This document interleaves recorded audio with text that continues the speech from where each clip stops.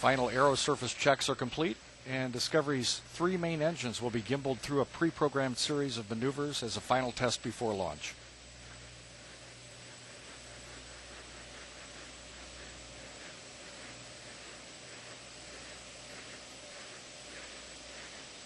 T-minus 3 minutes and counting.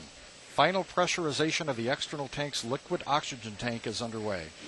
CLS is go for ET LO2 pressurization. And we're completing the purge of the shuttle main engines. T-minus 2 minutes, 45 seconds and counting.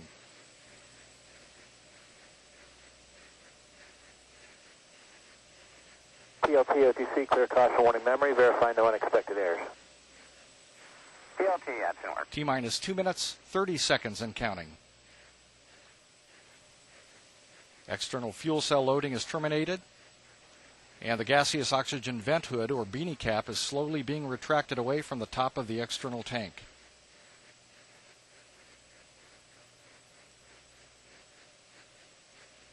OTC, PLT, caution warning memory, clear, no unexpected errors.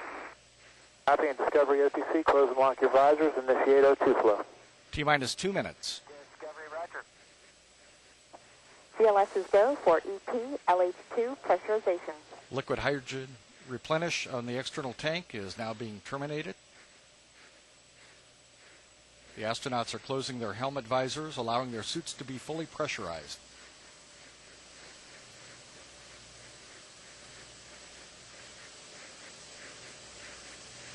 T-minus 1 minute, 30 seconds, and counting. 30 seconds.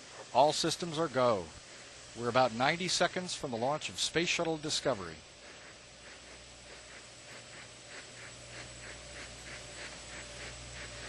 T-minus 1 minute, 15 seconds. The liquid hydrogen tank inside the external tank is reported to be at the proper flight pressure.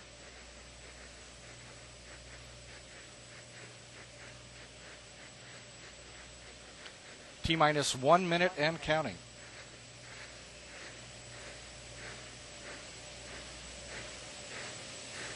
The booster joint heaters are being deactivated at this time. T-minus 50 seconds. Transitioning to orbital internal power. Discovery is now running off of its 3 onboard fuel cells. T-minus 38 seconds and counting. Coming up on a go for auto sequence start at T-minus 31 seconds. CLS is go for auto sequence start. And we have a go for auto sequence start. Discovery's onboard computers have primary control of all the vehicle's critical functions. 20. T-minus 20 seconds. T-minus 15 seconds. The sound suppression water system has been activated. 10. CLS is go for main engine start. We have a go for main engine start. And we have main engine start. 2, 1. Booster ignition and liftoff of Discovery, celebrating its 25th birthday by racking up science and supplies to the space station. Houston now controlling the midnight ride of Rick Sturckow and his crew to the International Space Station. Discovery rolling on to the proper alignment for its 8.5-minute ride to orbit. 4.5 million pounds of hardware and humans taking aim on the International Outpost.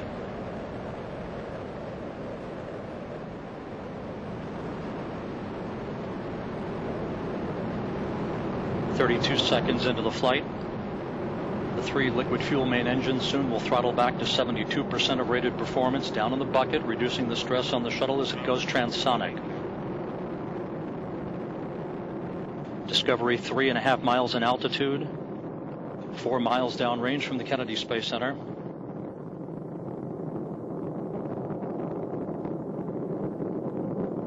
Standing by for the throttle up call now from Capcom Eric Bowe. Discovery. Copy, go ahead, throttle up. The throttle up call acknowledged by Commander Rick Sturckow, joined on the flight deck by pilot Kevin Ford, flight engineer Jose Hernandez, and Pat Forrester. Seated down on the middeck are Danny Olivas, Christopher Fugelsang of the European Space Agency, and Nicole Stott, hitching a ride for 3 months on the International Space Station. 1 minute 30 seconds into the flight. All of Discovery's systems performing normally. 17 miles in altitude, 18 miles downrange from the Kennedy Space Center.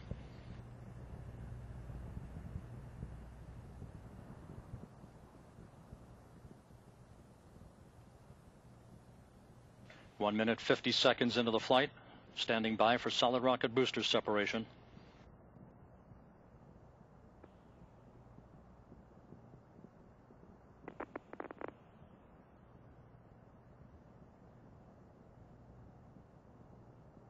Booster officer confirms staging a good solid rocket booster separation. Guidance now converging. The onboard computers steering the shuttle for its precise path to the International Space Station.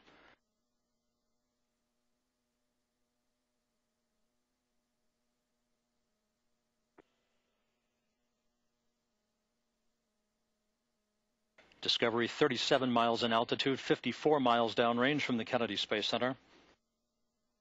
3 good main engines. 3 good auxiliary power units, 3 good fuel cells. Discovery, 2-engine Maroon. Copy, 2-engine Maroon.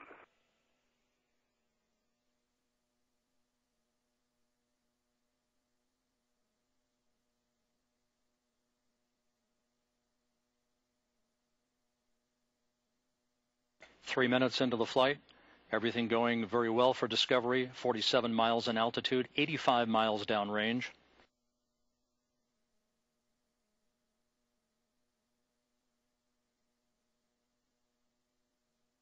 The orbital maneuvering system engines ignited. Discovery kicking on the afterburners for 1 minute 52 seconds, assisting the shuttle and its crew on their climb to orbit.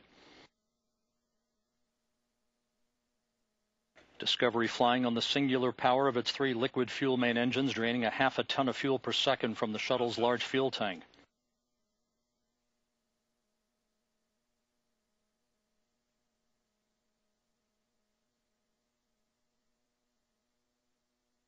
Discovery coming up on the point of negative return, where the shuttle will be too far downrange, too high in altitude to return to the launch site in the event of an engine failure.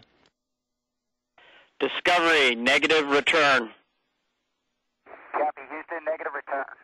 Discovery speeding straight as an arrow on its night flight toward a date with the International Space Station Sunday night. 4 minutes, 8 seconds into the flight. Discovery 61 miles in altitude, 163 miles downrange from the Cape. All systems in great shape.